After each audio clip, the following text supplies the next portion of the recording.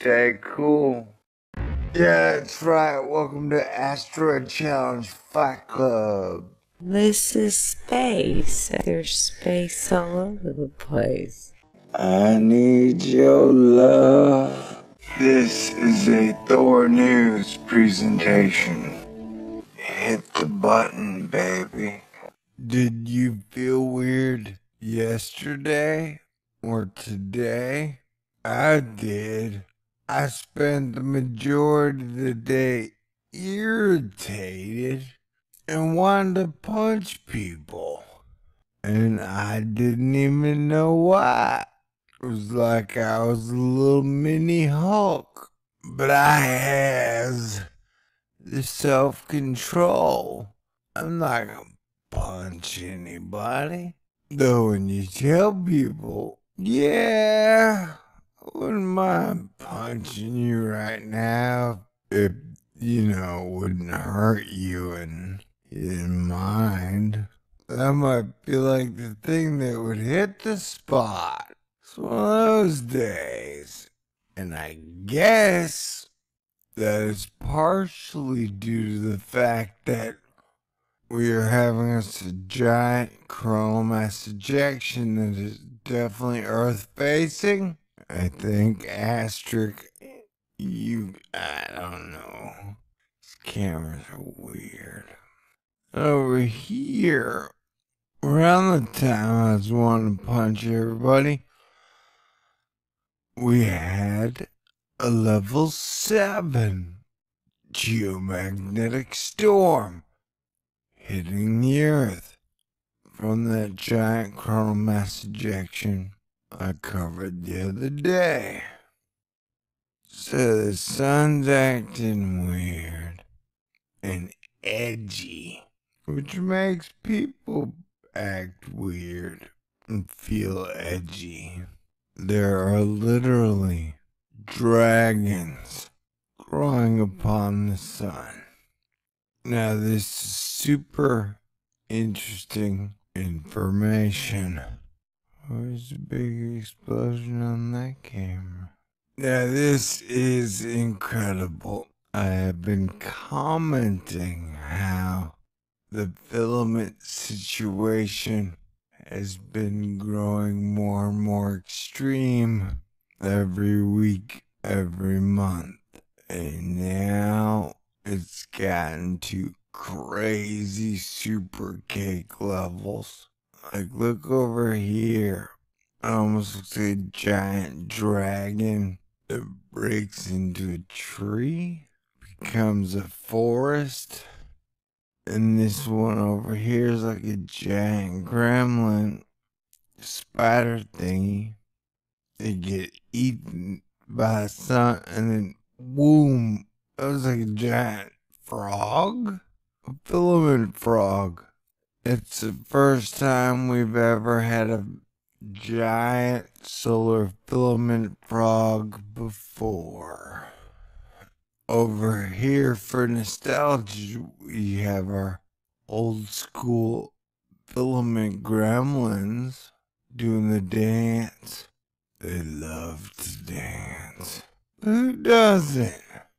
There's a lot of crazy stuff going on in the sun. Like, filaments don't usually get this big and up and down all around the sun and stick their tongue out and have the width and the size and the height of a giant solar frog. It's new to me. I would guess you. And the loops are all jangled and tangled. Look at this action. Some wild action. Some people are breaking up. What's even going on there? I can't make heads or tails of that solar activity. It was wild. It looks like it heads straight out, and part of it just shoots down. That is very weird. Look at this murderer's row of sunspots. Solar activity sure is crazy. I And that's why we're crazy. That's why you may have been feeling a little edgy, possibly a bit irritated, 'cause the sun, that thing, man. Boy, don't. It's creepy. Don't look straight at it. So we have the CME from around the 3rd, 4th, or 5th hitting us now. Once again, shaped like our standard V. Sideways, though. Blew out a big old chunk. The sun's limbs seem to be growing larger. Wherever giant twisty CME from the first, and watch as the phoenix wings of the sun grow larger in size. So we have that giant circular coronal mass ejection that took off on the 4th, and apparently it's headed semi towards Earth. Looks a bit up and away to me though. So there you go. Now you know why you were a bit crabby today. Or yesterday. Yeah, it looks like they cut out about 7 hours of the data that they didn't think our little public sector mind brains could handle. That's sad. So we got blasted by the CME in the first, and then now we're getting blasted by the CME in the 4th. They threw the ring right around us. That almost looked like a seahorse. And then on the 4th, this one's Earth, this one's Jupiter. On the 4th, Earth gets a glancing blow. And then now, the Earth gets a glancing blow again. That's okay. I imagine some celestial bodies take any kind of blow they can get, 'cause that type of plasma energy is good for them. I don't know. Does anybody know what planet this planet is?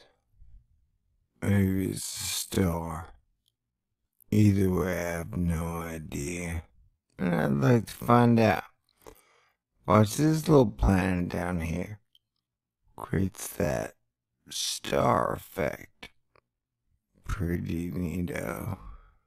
Geomagnetic storm lights up Europe and the USA. A stream of high-speed solar wind is buffeting Earth's magnetic field, and this is causing geomagnetic storms around the Arctic Circle. Sweet, 'cause solar activity's low. And that geomagnetic thing went high, baby. Okay, come here, you kid.